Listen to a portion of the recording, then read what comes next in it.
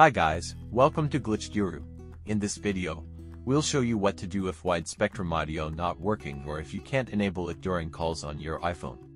Before we get started, don't forget to hit that subscribe button.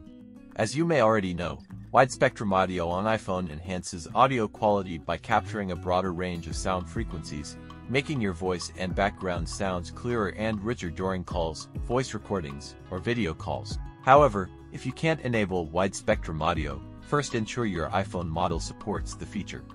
That's because it is only available on newer iPhone models with iOS 15 or later.